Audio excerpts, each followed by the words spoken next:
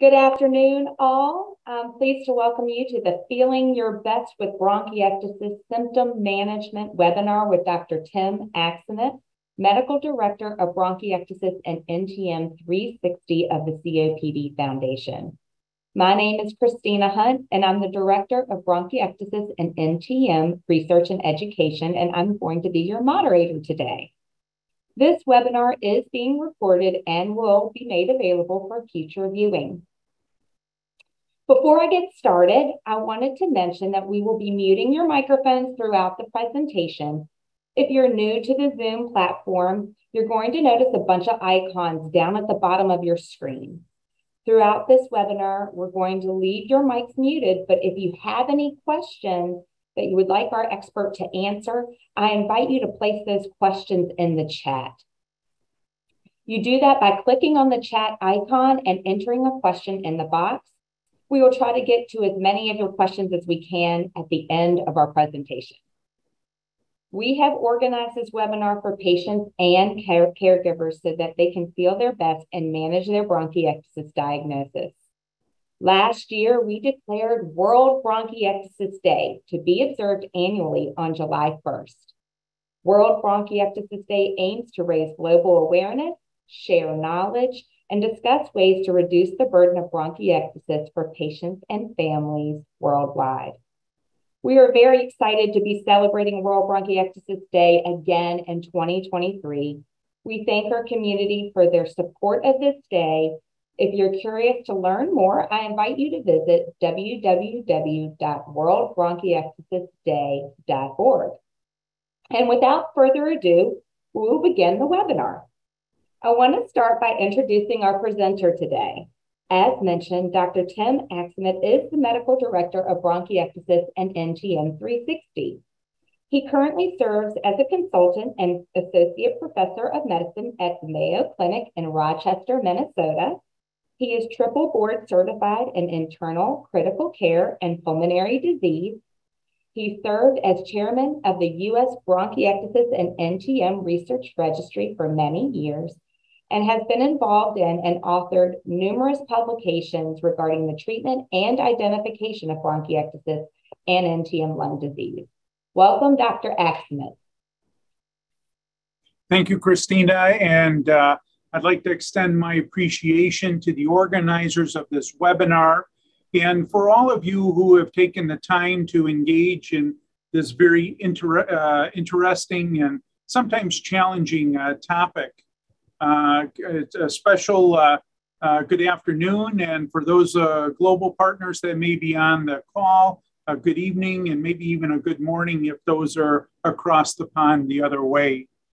What I'd like to do in this next 30 minutes or so is to just share some information, and one be encouraging that bronchiectasis is a treatable and manageable condition. That's the good news. I'd like to share some information on how I think it's best to approach this, but to encourage you to keep moving, to be engaged, and to use this as a process rather than just a single point in time intervention.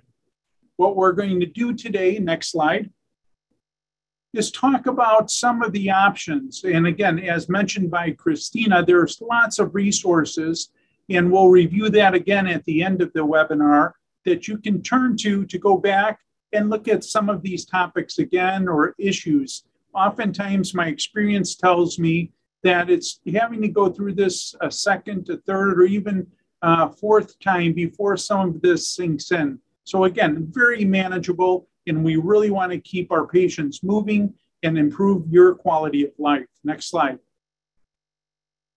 A lot of this is summarized by one of the resources that Christina will mention again at the end of the webinar, and this is a hard copy PDF that's available free of charge through the Bronchiectasis and NTM 360 site. Next slide. So what I'd like to do here in this next 30 minutes or so is first just get us all on the same page. I just want to make sure that we're starting from a similar position. I'm not going to go into great detail what bronchiectasis is. There are previous webinars that do that, but I just mentioned a couple of key elements.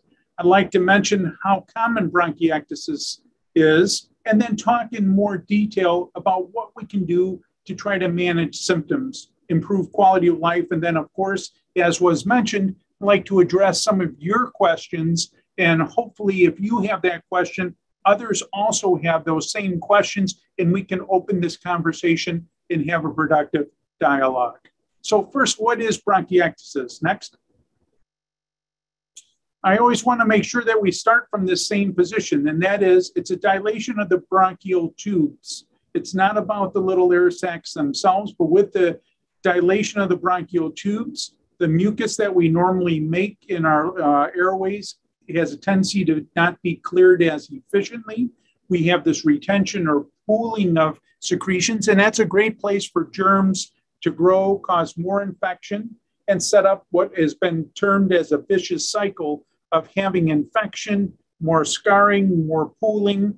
And so a lot of what we do not only is dealing with the infections if and when they occur, but also airway clearance. That is to prevent that pooling, that retention of mucus in the airways. Next. And this is just a cartoon representation of a normal airway at the top of the figure. And then again, in the lower portion, we see that the airways get dilated and that the normal mucus has a tendency to pool. And you can just envision that the normal germs that are reflective of all the germs around us in the environment like to set up shop there. And that mucus, when it sits there, can be a great place for germs to grow, cause infection, in more symptoms, more scarring, and set up this vicious cycle. And we, again, spend a lot of time then with airway clearance trying to prevent that mucus from building up. Next. How common is bronchiectasis? This may be one of those situations where prior to someone telling you about this, you had never heard the term before. But as you, again, begin to interact, have conversations, look into this, you realize it's more common than maybe what may have been realized to begin with. Next. We understand that there's probably 150 per 100,000 individuals in the US that have bronchiectasis. To put this in perspective, tuberculosis in the US is about 2 or 3 cases per 100,000. So this is significantly higher than certainly tuberculosis and is far more common. Interestingly, it also is something that occurs far more commonly as we age. And by the time we hit our 5th, 6th, 7th, and 8th decades, the number of bronchiectasis cases in the US and worldwide increase. We also understand that bronchiectasis is increasing over the last decade or two. Next. About half of the bronchiectasis cases, there's not a specific cause. It's idiopathic, which means that we're not smart enough to figure out exactly why that's occurred. There are some specific causes and that need to be addressed, and I'll review those briefly. But I also want to emphasize that smoking and exposure to toxins in our environment, although it causes many other lung conditions, really is not felt to be a primary driver or a contributor to the cause of bronchiectasis. Next.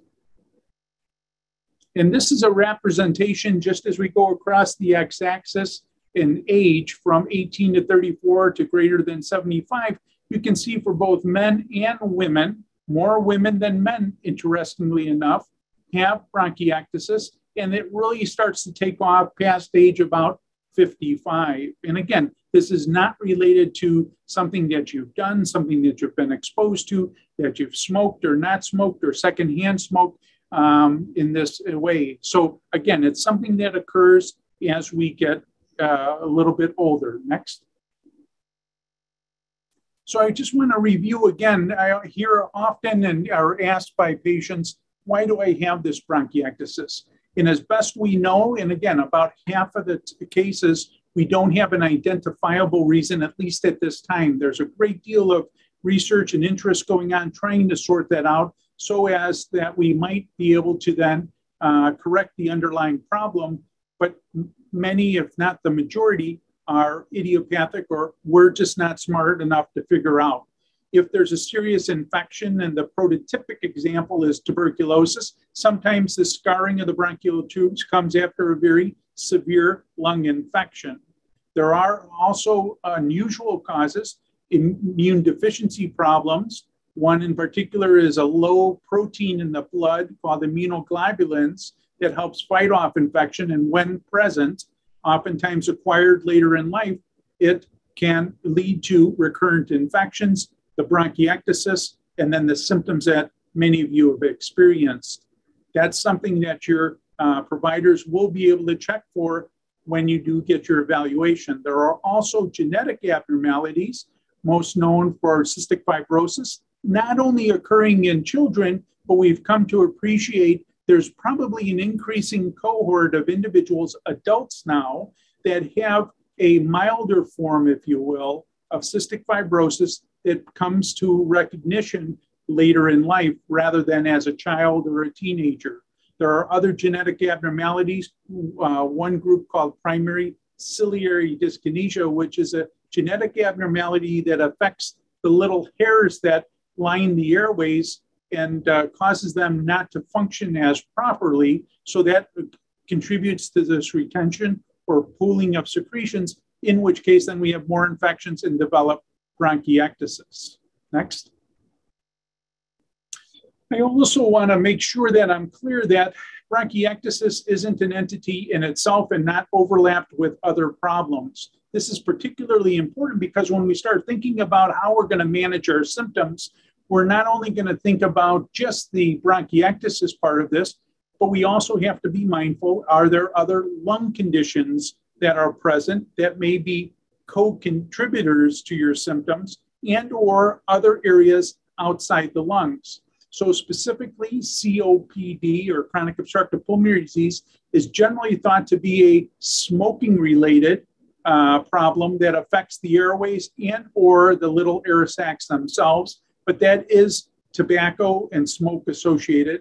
Asthma, of course, inflammatory conditions that may affect other parts of the body, whether it's the joints, like in arthritis, or the bowel, like inflammatory bowel disease, can also be associated with bronchiectasis.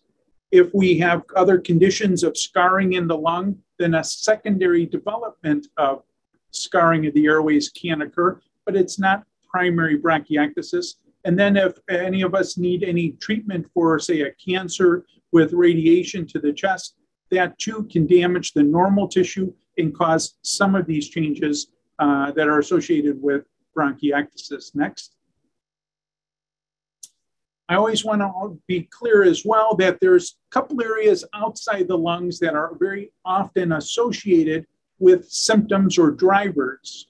Those two areas are, one, sinuses, so that if there's active sinus disease, whether it's an infection, even a drippy nose or other kinds of sinus problems, that oftentimes will contribute to our symptoms. And what I share, any of you on the call today that may be my patients, that if that's present, we can give you medicine by the carload for your lungs, and we're never going to be able to get quite on top of that until the sinuses are taken care of. So if there are symptoms, that's something you want to share with your providers.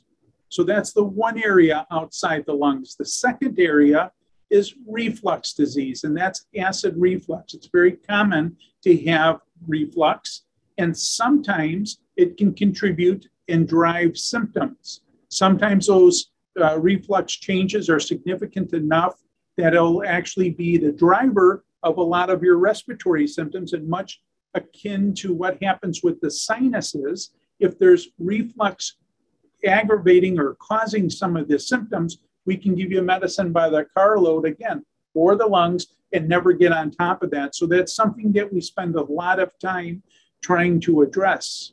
As an aside, and I just want to be clear about this, that sometimes if there is acid reflux, we may or may not always have a lot of symptoms of indigestion or require Tums or antacids or other types of symptoms. So that's something to talk to your providers about, is could that be a contributing factor to the bronchiectasis or the symptoms that you have? And like the sinuses, the reflux should be treated if we're really going to manage your symptoms effectively. When there are specific infections in the airways or the lungs, those sometimes need to be treated as well. There are other webinars and other resources that talk about some of the specific infections. One is a group of germs called mycobacteria, cousins of tuberculosis, but you remember, do not have tuberculosis. These are just germs everywhere in our environment. They're ubiquitous, or fungi or mold that sometimes can cause infection. It's very common to have some germs show up in sputum, and sometimes they need to be treated and sometimes not. Next. And just as a point of emphasis, I want to make sure that sometimes there's a confusion that bronchiectasis is not COPD. That is chronic obstructive pulmonary disease. That is, we think that COPD is most often associated with smoking, first or second-hand smoke, but bronchiectasis is an airway problem that's not smoking related. Having said that, can they occur together? And the answer is yes. And for those individuals that have both smoking-related COPD and bronchiectasis, they have a tendency to have more symptoms than those with just bronchiectasis or those with just COPD. Next.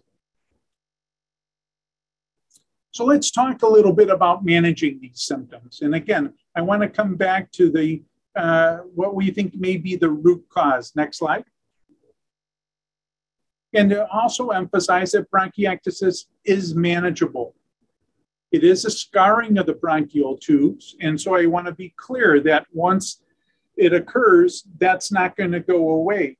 But what we can do is make sure with the airway clearance and other measures that we don't allow that to progress.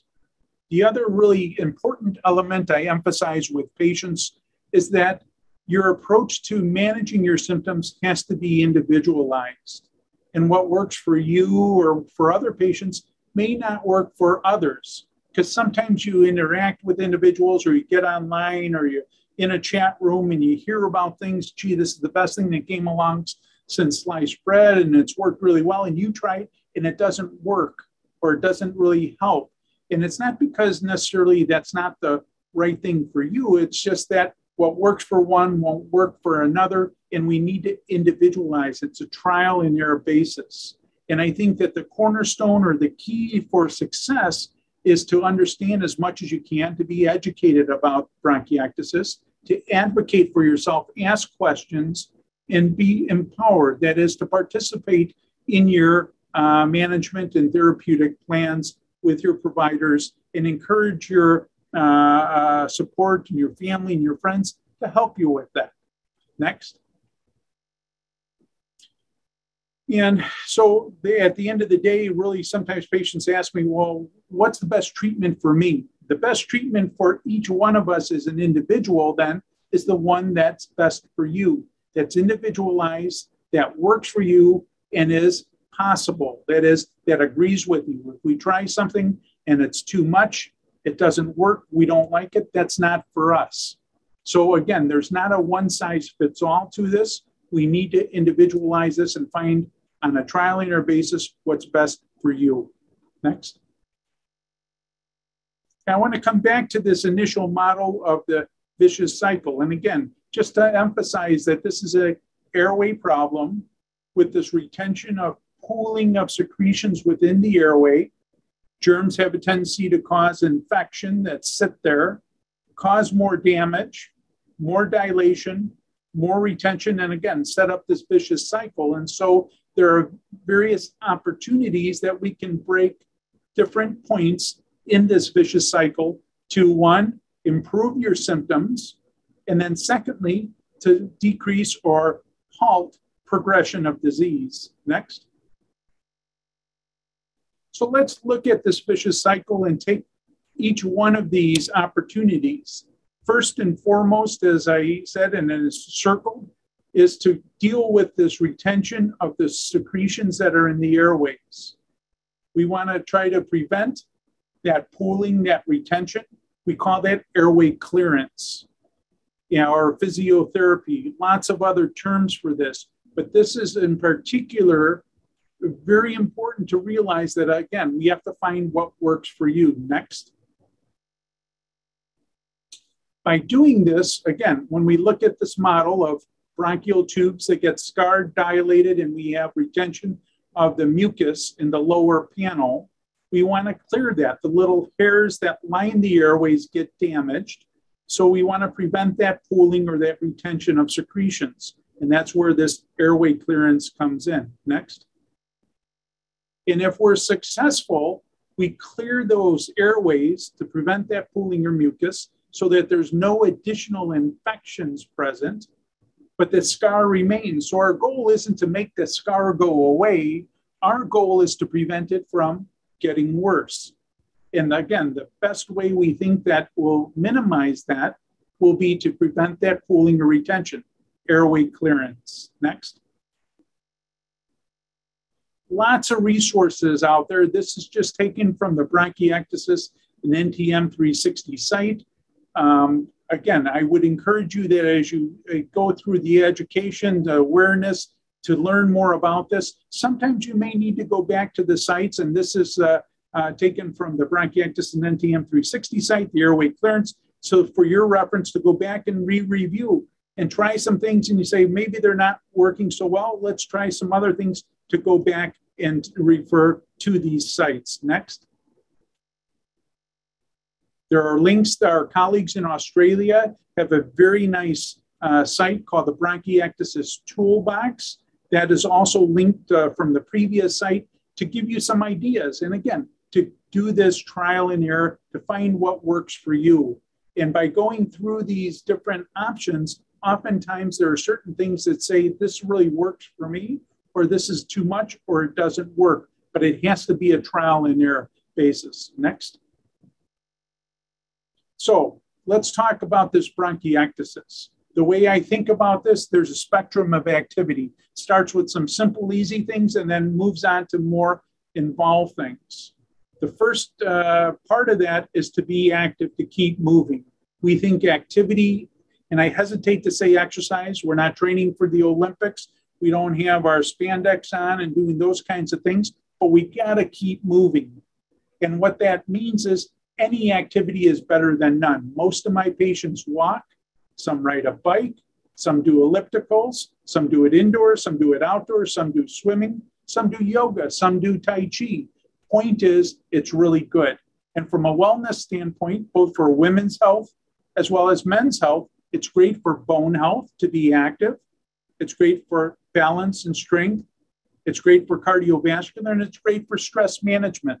So at a very minimum, to have you keep moving is critical for the management of your symptoms when you have bronchiectasis. And frankly, even if you didn't have any lung problems, I would encourage you to stay active. That really is an important starting place. Once we get to an activity program that we're comfortable with, then we can start doing things like deep breathing or postural drainage, which means that if we're in certain positions, when we do our deep breathing, we help bring up that mucus. There's something called PEP, positive expiratory pressure valves, Arabica valves, flute valves, flutter valves, acapella valves that are that many of you have probably tried. The beauty is that there's no medicine there. You could use it once or 100 times a day, and there's no side effects. Most patients would use it once or twice. That's the good news. The downside is it might only work for a quarter or a third of the patients. And what I share with the patients I see in the clinic is if it works, we stick with it. But if it doesn't, or you don't like it, or it's too much, let's do the things that do help. One of which is, again, being active. We've transitioned and really emphasized trying to keep those secretions less sticky and thinner. And we oftentimes use what we call hypertonic saline and nebulize that. That is, breathe in. Our body's concentration of salt water is 0.9%. And so we oftentimes use concentrated salt solution, either 3% or 7%. Again, our body is 0.9%, to go into the airways, bring moisture in, loosen up those secretions so that we can then cough those out more effectively. That oftentimes is done once or twice a day. In the hospital, when patients are having a flare or more symptoms, we will actually do that up to 4 times a day. But most patients will do that a couple of times a day, oftentimes preceded by what we call a bronchodilator to try to prevent or minimize any cough or shortness of breath when we use it. And then lastly is something called a high frequency chest wall oscillation or a chest vest. And that looks like something that's Velcro, wraps around the chest and actually shakes the chest to try to simulate movement of that mucus and help us clear that. Some patients are able to do these simultaneously, to do the nebulizer and the vest and then the aerobica valve all at the same time to make it more efficient, but that has to be a trial and error basis. Sometimes that's just a little too much, and we need to do that in a sequential fashion to make it more tolerable. And again, this comes down to it's a trial and error basis. What works for you, that's the best regimen. Next. I just wanted to review briefly some of these specific items. This is active cycle breathing, where we go through and do deep breathing in a regular pattern and on a regular interval. And this is something to talk with your physiotherapist or your provider or respiratory therapist. And that often will help clear those secretions. Next. This is one example of that positive expiratory valve that you blow against. It sends some vibrations into the lungs just by blowing against it. There's no batteries, there's no medicine in it. Again, when it works, we use it once or twice a day usually. It can be done when you use the vest. This particular version, the aerobica valve, is used that you can put nebulized saline through that, but something to try. And when it works, again, there's really not much downside. Next. This is just a cartoon representation. Sometimes patients find certain positions when you do your deep breathing or the nebulizer or the aerobica valve or all of that, that sometimes that also with gravity will help mobilize those secretions. And that too is something to talk to your provider on a trial and error basis. And sometimes it's interesting that patients describe almost these really contorted positions that they find themselves having the most success with. So again, a trial and error basis, but that should be considered as you're thinking about what might work or not work. Next. Hypertonic saline, and this is just a picture that we can in fact thin some of the secretions or the mucus in the airways. That is, put more water and the air surface liquid interfaces, the red amount. And you can kind of understand that if we use this concentrated salt solution by a nebulizer, that is, inhale it, 3% or 7%, it brings in moisture to the airway, loosens up that mucus, so then we can cough that out much more easily. And this is just a representation of some of the work and analysis done to demonstrate that it's doing exactly what we hoped it would. Next. And then the vest, and there's several commercial products available on the market. And this too should be done in coordination with your providers to make sure you have the proper vest and use it in the proper way.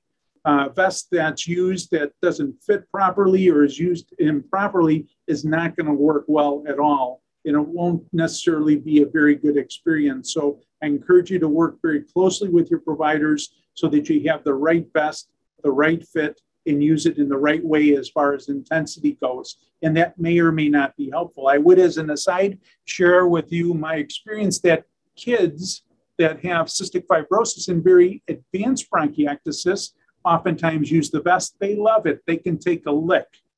But as we get a little bit older and try the vest, sometimes it's a little too much for us. So again, it's not a one size fits all. It's a trial and error basis.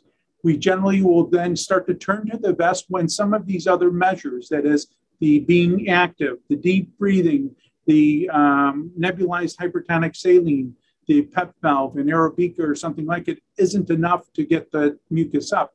Sometimes it's a trial, and oftentimes Depending on the vest, you can do a 30-day trial. And if at that point you say thanks, but no thanks, then we don't continue it. But if it is something that's possible, then we will continue it if it helps, again, with airway clearance, which should improve your symptoms. Next. So let's keep moving in this vicious cycle. The next is antibiotics. When do we use antibiotics, and what are some of the other issues that go around that? Next. So as we talked about that, what happens in the airway, we get this scarring, we get this retention of mucus that we don't have sterile airway. So there's lots of germs in our airway to begin with, and that those can build up and cause infection. And when they do, we have what we call a flare or an exacerbation. And so intermittently, we need to use antibiotics when there's a flare of germs that cause infection in the airway. And that generally looks like more symptoms, more cough, more sputum, darker, maybe with or without some blood, with or without fever, feeling crummy in this way. Next. And we also have to realize, though, with antibiotics, the more we use antibiotics, the less effective they are. And sometimes antibiotics aren't so easy to treat or easy to use. Causes GI upset or causes a change in our bowel habits. And then we worry about drug resistance. So what I think is really important, what I spend a lot of time trying to share with patients, is to use antibiotics if and when we need to, but not in excess. Because again, we understand that the more we use antibiotics, in most instances, the less effective they become. And that's whether that's as an outpatient in the clinic, whether we're in the hospital, or whether it's even when I'm using antibiotics in the intensive care unit. The more I use those, the less effective they become. So we want to be responsible stewards, if you will, of using antibiotics. Next.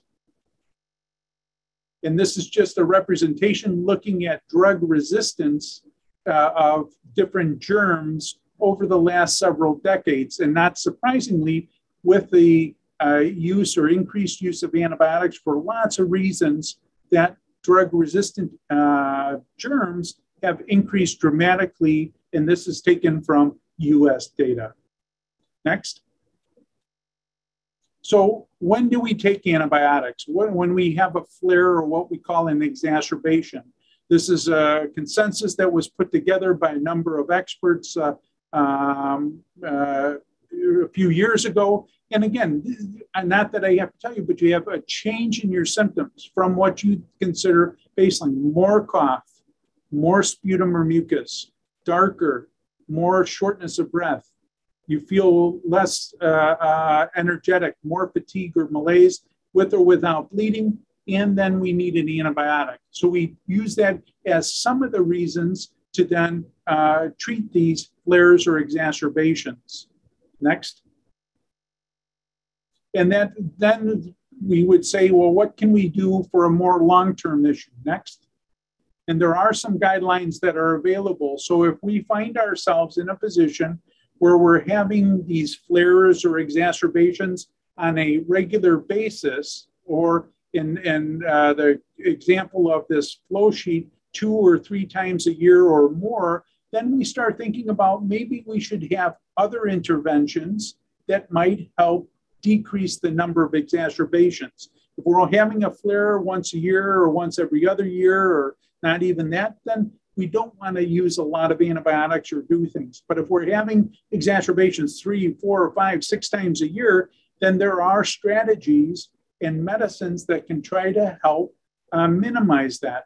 And it depends on what those germs are in their sputum. And those are conversations they have with your provider. Sometimes that involves an oral medicine. Sometimes that involves inhaled antibiotics to try to keep or tap down some of the germs in the airway to try to minimize or decrease the frequency of how many flares or exacerbations we have. Next. Let's turn to looking at how can we adjust some of the inflammation that goes along with these infections in the airways. We generally don't use what we call corticosteroids or cortisone unless there's a good alternative reason. So if any of you have asthma, which oftentimes we use inhaled corticosteroids, it's crucial that you continue with your asthma medicines. But if there's not a good reason to use an inhaled steroid, we think it may actually facilitate infection, and we try not to have patients use those unless there's a good reason.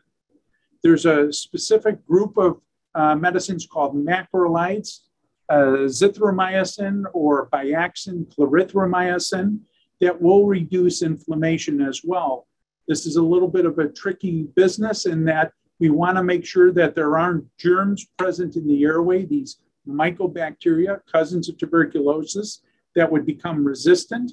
But if they're not present and we're having frequent exacerbation, this group of medicines, the Z-Pak or the Biaxin, may be helpful. But at the first point, we need to really make sure there's not mycobacteria present. Next. And then when we look at this macrolide experience, the Z-Pak, clarithromycin, there have been 3 large studies in the last 10 years or so that have come out that have demonstrated that it can be helpful. Next slide. And these graphs just show that over a period of time on the x-axis, the frequency of flares or exacerbation goes down when we use this family of medicines. So again, if we find ourselves having what we call frequent exacerbations, 3 or more per year, and we don't have mycobacteria present, this is something to be considered and something to be very effective as an addition to try to minimize some of those symptoms that go along with having frequent exacerbations. Next. And then lastly, I wanted to just touch on bronchodilators and surgery. So bronchodilators are medicines that generally are used in asthma to help open up airways. We oftentimes use those before the hypertonic saline concentrated salt solution to prevent any cough or shortness of breath.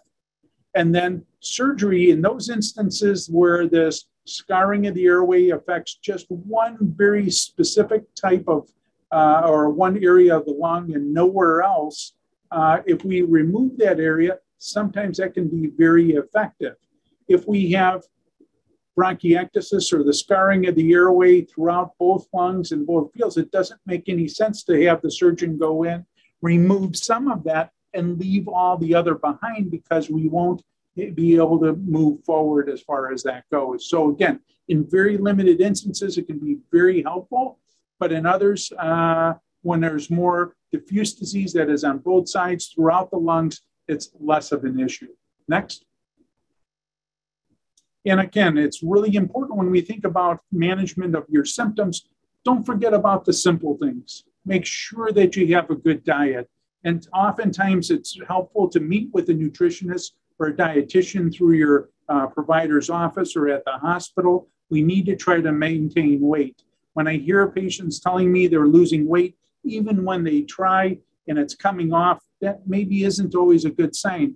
Many of us, myself included, we wrestle a lot with trying to manage our weight over periods of time. But again, keeping our nutrition up is really helpful from an energy and symptom management standpoint. It helps fight off infection and allow us to feel well. As I mentioned, activity, and I hesitate to say exercise, sometimes in a formal way, pulmonary rehab, but activity is really important. Helps us rest. It's great stress management. There's no downside.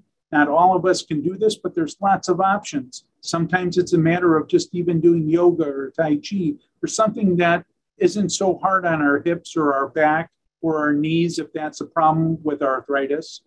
Tobacco products, as much as that won't cause bronchiectasis, will aggravate lung conditions. So I really encourage patients to avoid all tobacco smoke, and that includes vaping as well.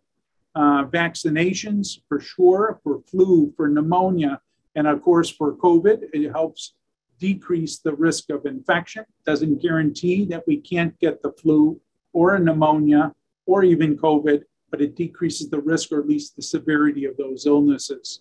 And then also to keep that conversation open, as you can understand and see with a lot of what we've covered already today, there's a lot of moving pieces here, and there are lots of opportunities. And again, it comes back to this is manageable. This is something that we can usually improve your symptoms and keep them better, but it requires some individualization. That is, find those things that work for you and then stick with that. And that sometimes over a period of time, we have to make changes accordingly. Next.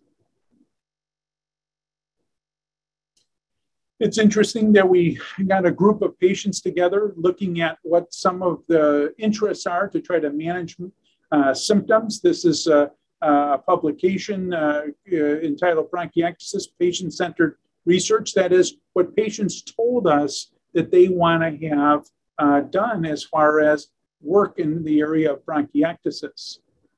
And then some of those ideas were to try to improve the treatment and prevention of exacerbations or flares, to the infections, to improve QOL, which is quality of life.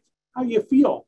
Are you doing more? Are you able to go shopping? Are you able to spend more time with your family and interact, play cards, do those things that really, you enjoy doing, that other activities that bring meaning to your life? We want you to engage in life. We don't want to have you just isolated. And then part of that is to understand and to be aware of what those things are that might make things worse, what makes them better, and what works for you. And then to conduct additional studies to try to find out, are there new and better approaches to trying to minimize these symptoms? Next.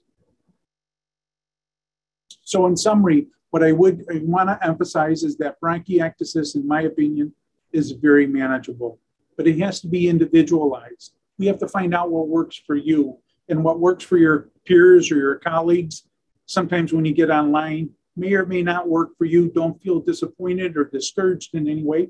That's just the nature of this. We understand that bronchiectasis is not only common, but it is increasing. My opinion is that airway clearance is the cornerstone of managing your symptoms. What that looks like is going to vary from each one of you.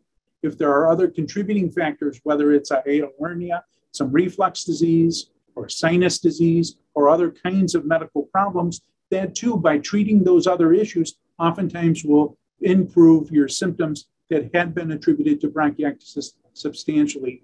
And don't hesitate. Find out more, dig more, ask, have conversations, advocate for yourself, and feel empowered so that when you do go into the office or you do interact with others, that you're fully engaged. No apologies necessary. The more empowered you are, the more successful, in my opinion, you'll be. Next.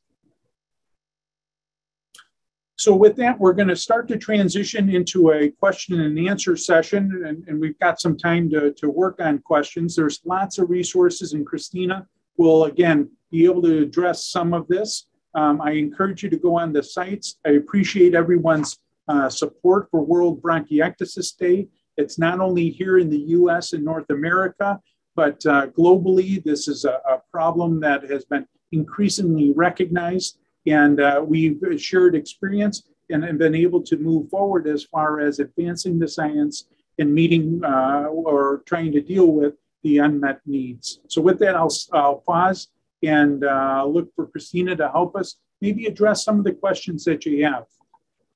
Thank you so much, Dr. Aksamit. Fantastic job. We have gotten quite a few questions, so I am going to get right to it in the interest of time. We've got about 15 minutes left of our presentation. The first question that we had was, how often can they take their 1,200 milligram Mucinex expectorant? Yeah, so that's a great question. So guanfenicin, or Mucinex is the name brand, but guanfenicin. And so the usual dose is up to 1,200 milligrams twice a day. It generally comes in 600 milligram tablets. The biggest downside is that it's a very large tablet. It doesn't interact with other medicines. It's tolerated well, doesn't cause GI upset, but it's a big tablet. And for those of you that maybe have difficulty with tablets, that's a problem. Guanfenicin, the active ingredient in Mucinex, is also in some cough serums like Robitussin, but they also have enough xylitol in them so that if you were to take liquid form of it at 1,200 milligrams twice a day, you would not have a foreign bowel movement for a month and a half. It would really cause lots of loose stools. So if you're looking to use the guanfenicin, and again, sometimes it works, sometimes it doesn't, generally well tolerated, to use 600 or 1200 once or twice a day might be something to try. Okay, we had a couple of questions along the lines on the subject of sinus issues. How common is it to have sinus problems? Yep. So the question is, how common is the sinus contribution to this? Well, and again, it varies from patient to patient.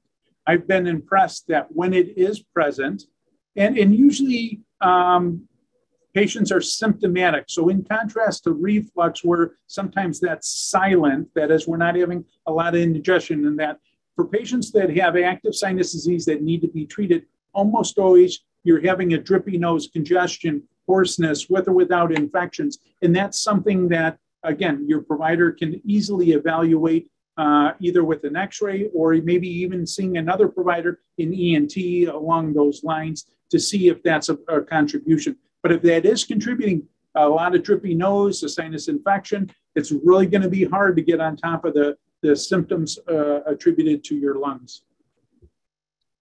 Okay, another question in regards to the sinus. Someone was using a nasal spray to help with the sinus, but their nose began to bleed in the mornings.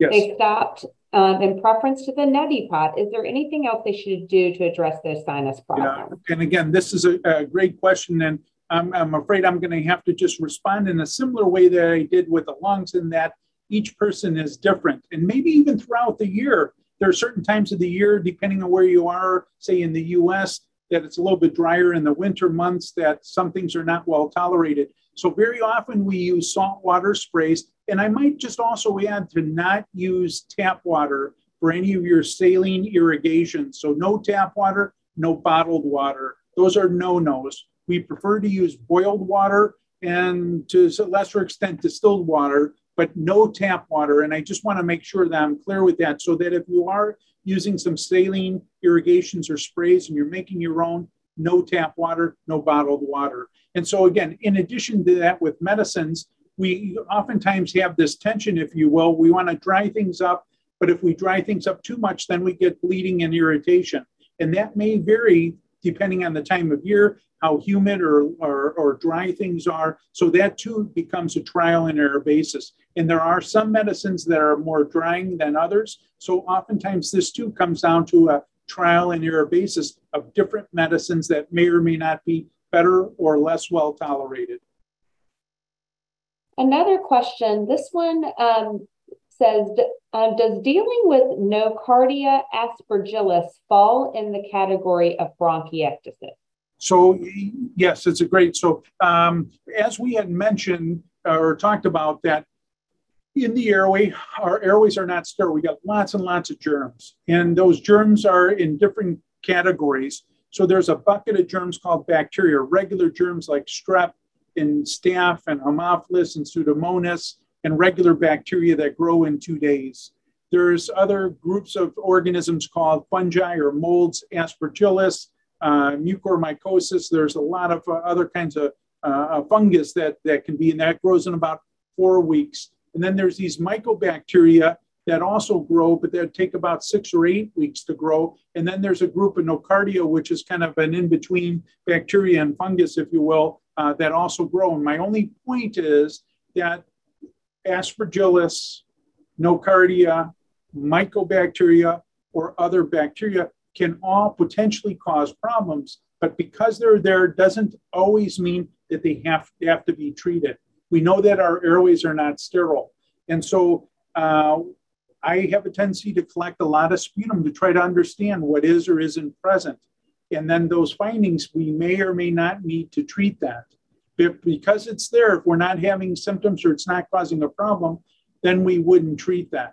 The other part of this, I also would want to just emphasize when we're dealing with exacerbations or controlling our symptoms, that if we're having a flare and you collect a sputum, you feel crappy and you've got dark green sputum and you're this, and you know that things aren't right and you're sick, you collect the sputum, you turn it in, and the report comes back to your provider, or you see the report on your portal or wherever you are, and it says normal flora or oral or usual flora. that there's not a germ there. Doesn't mean that there's not bacteria there. It just means that there's not one germ that outgrows all the other germs that we can then focus on. There's no doubt that there's germs there, that there's a flare, there's an exacerbation, that you need to be treated. It just tells us, though, that there's not one germ that outgrows all of those by that type of methodology in the lab. So sometimes it's a little bit deceiving in that if there's a germ that shows up on a sputum sample, we may or may not need to do something about it. Sometimes we don't, and sometimes we do, but that has to be then taken in the context of your symptoms, of your x-ray, of how you're doing, and that sort of thing. And that holds true, as was asked, for the Aspergillus, the Nocardia, the mycobacteria, or even the other bacteria that may show up on some of these cultures. Another question. I do airway clearance and nothing comes up. Any suggestions? Yeah, so that's a great question. So again, this gets down to this notion and the position that we started with. The best approach is the one that works for you. Some patients, and that historically there's been a small group of patients that have what we call dry bronchiectasis. That is, there's no excess mucus. And so in most instances, if you're not coughing up mucus and the x-ray is relatively clear, the exam is clear, and we don't see mucus plugging on the imaging, whether it's an x-ray or CT scan, then maybe there isn't a lot of mucus they actually cough up, in which case then that's okay. If, on the other hand, we're doing airway clearance and we still have mucus plugging, we still have infections, we're having flares, then we need to say, well, maybe that regimen of airway clearance isn't sufficient. So it depends, and I put a lot of weight onto what patients feel. If you're feeling really well and the chest x-ray is stable and the breathing test is stable, then, and you're not coughing up phlegm, that's probably a good sign. If, on the other hand, you're still feeling crummy, and we're doing airway clearance, then that's something we need to pause, take a step back, and reassess. Is a tender or sore mouth an expected side effect of nebulizer use? Any recommended treatments for that? So yes, it can be, and it depends on what the medicine is. So salt water generally may cause a little hoarseness. It generally won't cause sores, but if we start using other medicine, whether they're an antibiotic or other medicines, say for asthma with inhaled corticosteroids, then we can start to have side effects within our mouth, our throat, and that does need to be managed. And so very often, if we're using inhaled medicine, either by a puffer or a nebulizer, that oftentimes we do want to make sure that we rinse our mouth out well afterwards. And again, trying to minimize no tap water, no bottled water. Any experiences of bacteriophages for eradicating Pseudomonas from the lungs? Yeah, great question. So the question is about phages. So remember I told you that there was a lot of germs in our environment. There's a bucket of regular bacteria, the staph, the strep, Haemophilus, Pseudomonas. There's the full mold or fungi, Aspergillus, and those kinds of things. And then there's mycobacteria, cousins of tuberculosis. Well, there's one more bucket as well of viruses called phages. And they're naturally occurring viruses everywhere in our environment.